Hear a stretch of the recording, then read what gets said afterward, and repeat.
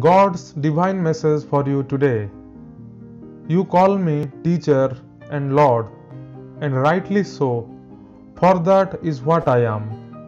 Now that I, your Lord and teacher, have washed your feet, you also should wash one another's feet.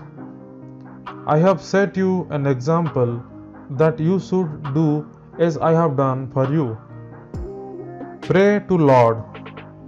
Help us, O God, our Savior, for the glory of your name. Deliver us and forgive our sins for your name's sake.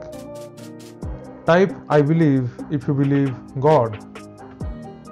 I consider my life worth nothing to me, if only I may finish the race and complete the task the Lord Jesus has given to me, the task of testifying to the gospel of God's grace.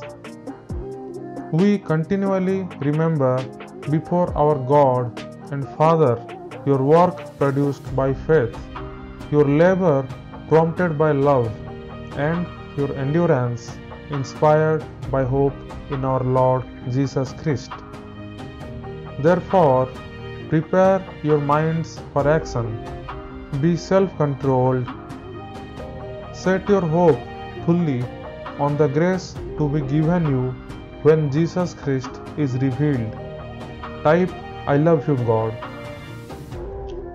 When Jesus landed and saw a large crowd, he had compassion on them because they were like sheep without a shepherd. So he began teaching them many things. Jesus answered, "Very truly I tell you, no one can enter the kingdom of God unless they are born of water and the Spirit."